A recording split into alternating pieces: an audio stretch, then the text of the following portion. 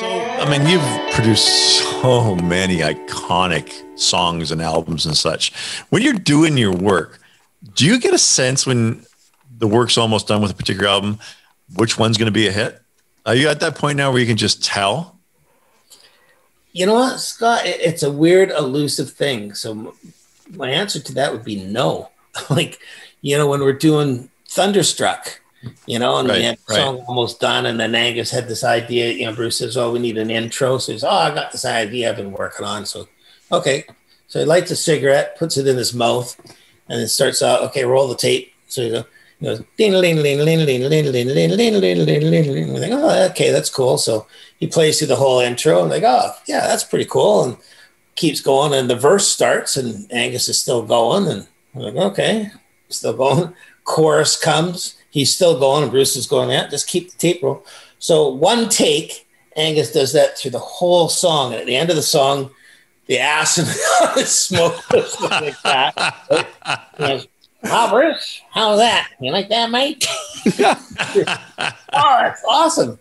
He said, let's try another pass. We tried a couple other passes, but we ended up going with that first take. So if you listen to the mix now, it's throughout the whole song. I mean, there's places in the mix that we ducked it down under and you can barely hear it, but it's one take through the whole song.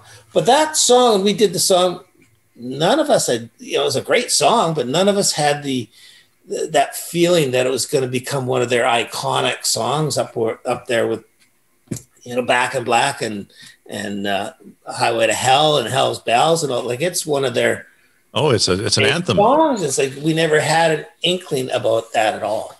How about now when you look back on that though, and you hear these songs of just now, like they become anthems, rock anthems. I still can't believe it. I still think of back. Do you think back in the studio at all these weird little things that have been going on when they're trying to figure it out and sort of work their way through it? And then there's bands like did a couple records, but we did a record with a band called Blue Murder.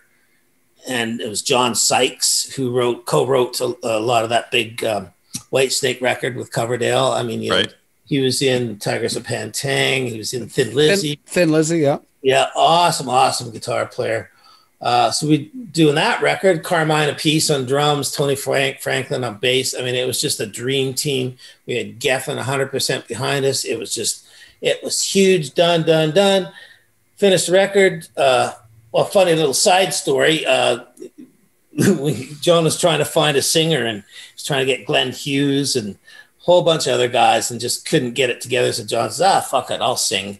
And we didn't know he could sing. So Bob says, well, go down to LA. He says, do the vocals with John. Let's, see how it turns out. So we go down to LA and had the tapes shipped down to us. Well, I'm down there 10 days and no tapes yet. So we're like, where the hell's the tapes?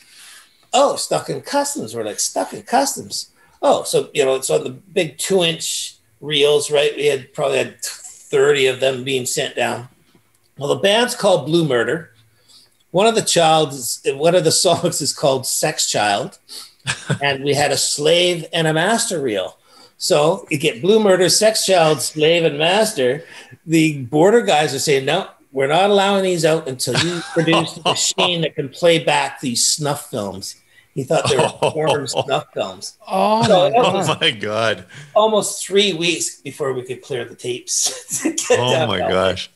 But, so we did this record, one of the best records I've ever done. I mean, I love that record. And over the years, I've run into so many people that say, what happened? That was my favorite band. To this day, there's bars in down the States you can go into, and the jukebox is Blue Murder.